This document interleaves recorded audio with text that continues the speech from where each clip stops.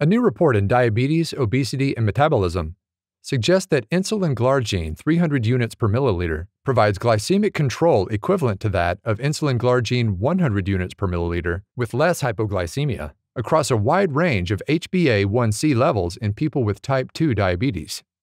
Hypoglycemia is a key factor limiting optimal glycemic control in diabetes. In treating diabetes, glargine 300 has more stable and prolonged pharmacokinetic and pharmacodynamic profiles than glargine 100. Previous analysis of data from the Edition 1, 2, and 3 clinical trials showed that this translated into less hypoglycemia and comparable glycemic control with glargine 300 relative to glargine 100.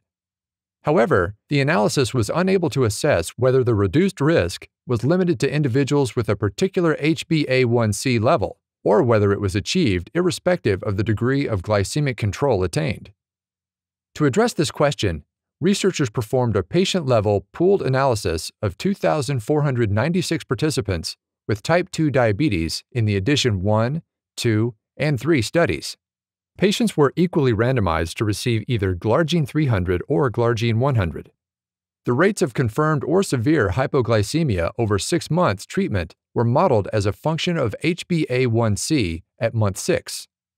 In this analysis, a significant inverse relationship between hypoglycemia rate and HbA1c at 6 months was seen.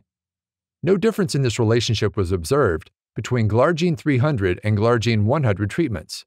Participants treated with glargine 300 experienced a significantly lower rate of confirmed or severe hypoglycemia at night compared with those treated with glargine 100 regardless of HbA1c at 6 months.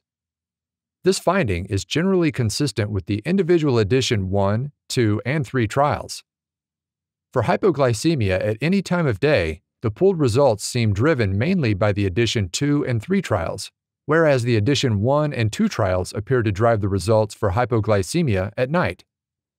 These variations may be due to study-specific differences in concurrent or prior insulin use.